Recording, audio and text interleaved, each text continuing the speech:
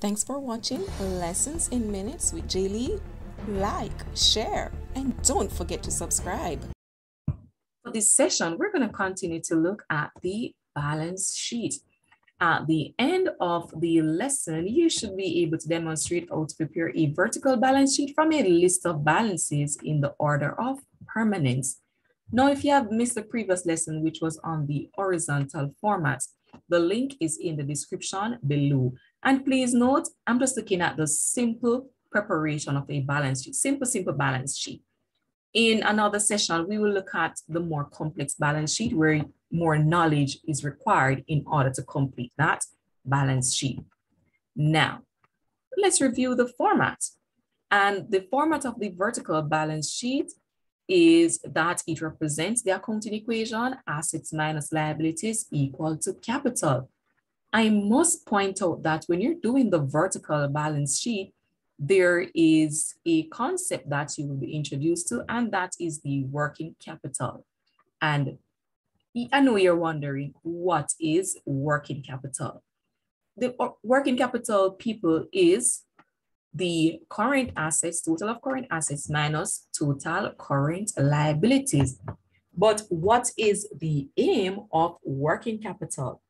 Working capital basically indicates give the business some idea of the funds available to run the business on a day-to-day basis.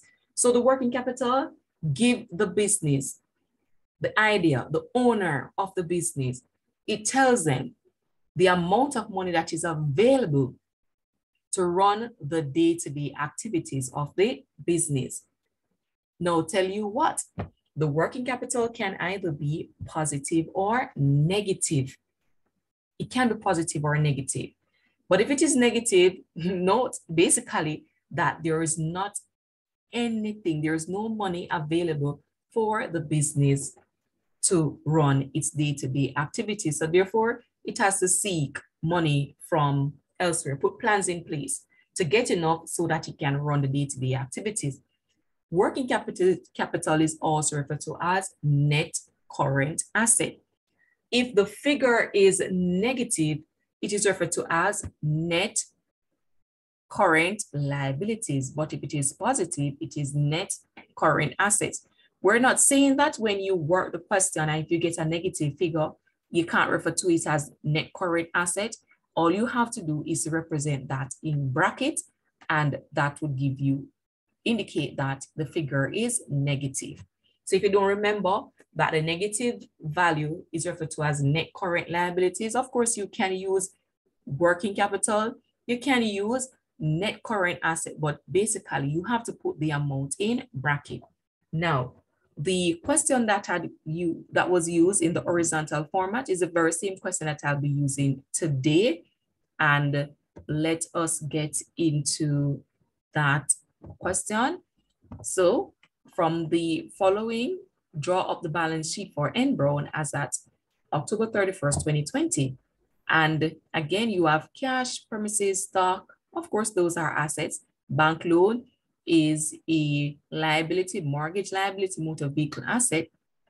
Creditors is a liability, bank asset. Machinery asset, debtors asset as well. Furniture, of course, yes, asset. And we have capital. We have the value for capital. So in this case, there's no need for you to ascertain the capital because it is already calculated for you. In doing the balance sheet, again, we're doing the classified balance sheet. So it means that you have to categorize the items in terms of fixed asset, current assets, current liabilities, long-term liabilities. The first thing that you'll do when you prepare the balance sheet, when you're preparing the balance sheet, is to enter your title. And the title read Enbrown balance sheet as at 31st of October 2020. So you have to indicate the period in which you're preparing it for. And we begin with fixed assets because remember, we are preparing the vertical format and it is assets minus liabilities equal to capital. So therefore, we begin with our most permanent category of asset, which is the fixed asset. In terms of the fixed asset, let us identify those fixed assets. And here we go. We have premises, we have motor vehicle, we have machinery, as well as furniture. And let us look at the preparation of that in the balance sheet, how you represent that in the vertical balance sheet. Again, the items are listed in order of permanence. So we begin with premises, and people remember to ensure that you put the value directly in that same row as the item that it represents. The machinery, furniture, followed by motor vehicle, which is the least permanent fixed asset that we have right there. Now, having listed the fixed assets, your next step is to total those. And the total is $101,930. Now, I must point out that the vertical balance sheet, everything runs down. Okay, it's a vertical flow running downwards. And you are seeing 4 columns. One is used for to list the items, and there are 3 monetary columns, amount columns. The one to your far right is used as your main column. If it is that you need to calculate a total to put into the main column and you have more than one item to get that done, then of course you're going to use the middle column. And then when you get the value, then you can always transfer to the main column. But there may be a case where you might need to calculate something to be used in the middle column, and that would have to be done in the first monetary column, the first amount column. Now back to entering the items in the balance sheet. So again, once you list the fixed assets, you're going to total those. And the total is $101,930. Our next step is to pick up our current assets. So we're going to look at the question and pick up our current assets. And our first current asset that we're seeing is cash. We have stock. We have bank. We have debtors. All right. And let's look at the balance sheet. That section, the current asset section, and here we have them. And remember, people, that we're looking at the order of permanence, and the correct order is stock is listed first. Remember to put in the value as you go along, debtors, bank, followed by cash. And after you're finished listing them, then of course, again, you have to total. So we're seeing that our total current asset is $14,230. Now, we are going to look at the other section of the balance sheet and what is required from us. Our next step is the less current liabilities. So to backtrack, the first thing that you list, first set of items that you list are your fixed assets. Once you put in an item, put in the amount. Once you have entered all your fixed assets, then you're going to total. Your next step is to enter your current assets, and notice the column that we pick up the current assets in, the middle column, because yes, we have to do some calculation. So after you have listed your current assets, you total those. Then your next step is to less your current liabilities, because guess what? We're heading towards calculating our working capital. So we have to list our current liabilities, and then we're going to subtract that from our current assets. And yes, that will give us our working capital. Now let us pick up our current liabilities. We have creditors, we have,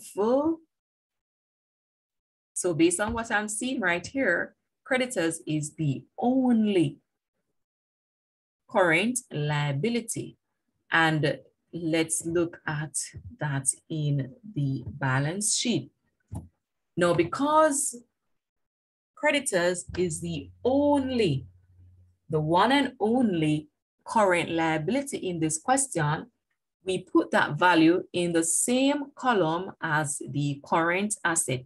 If there were more than one current liabilities, the amounts would be listed in the first column right here. And then the total would then be transferred to the middle column below your current assets, because yes, you need that total to subtract from your current assets. And once you have your total current liability, then we can now determine our working capital. And that is the 14,230, which is our total current assets, minus our total current liabilities, and that gives us 11,500. Now, what do we do with this figure? This working capital figure is added to your fixed assets. So we add that to the fixed asset. In this case, the figure is positive. If the figure was negative, working with integers, if you are adding a negative figure, what you need to do is to find the difference between the two figures and you keep the sign of the larger number. So here we go, having added the 11,500 to the 101,930, you get a total of 113,430. We are now going to move into another aspect of the balance sheet, and that is to pick up our long-term liabilities. Remember, the vertical structure of the balance sheet is showing the accounting equation, assets minus liabilities equal to capital. And so far we have our fixed assets, we have our current assets, we have our current liabilities. So therefore, we are going to now pick up our long-term liabilities. And our long-term liabilities are bank loan and mortgage. So that is bank loan and mortgage. All right. Now the bank loan is 6,500 and the mortgage is 25,000. Let us look at the treatment of that in the balance sheet. So let us look at how that is recorded in the balance sheet.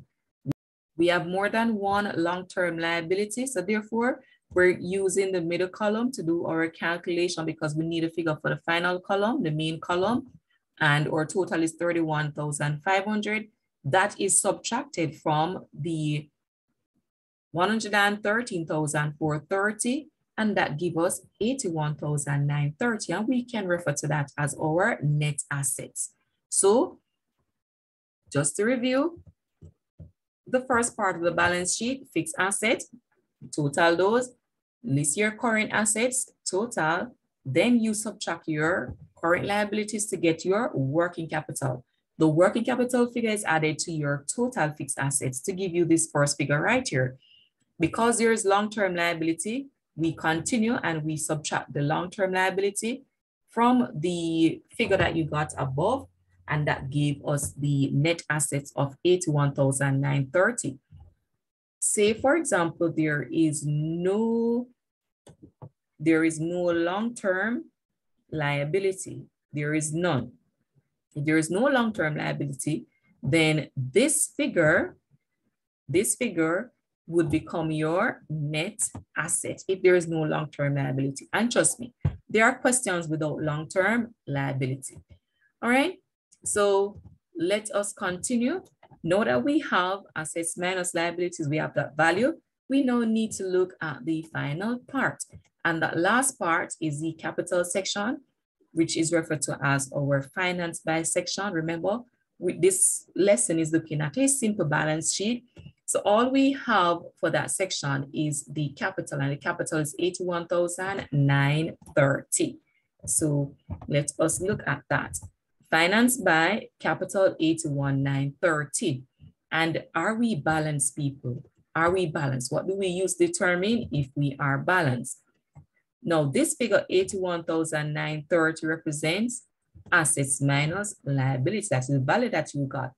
Is that equal to capital? Yes, it is, because our capital is 81,930. Are we balanced? Yes. Okay, because our total assets minus total liabilities is equal to capital. So therefore, we are balanced.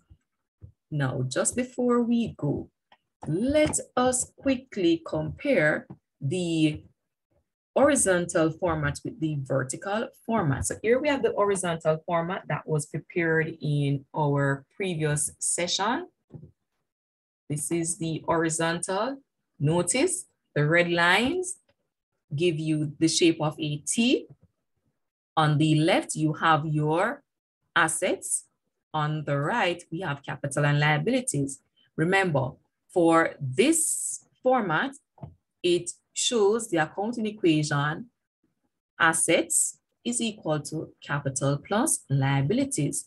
While for the other format, which is the vertical format, you see that it represents the accounting equation assets minus liabilities equal to capital. And this one is a vertical flow. Remember, that flows downwards. And that takes us to the end of our lesson on preparing a balance sheet using the vertical format. Like, share, and don't forget to subscribe.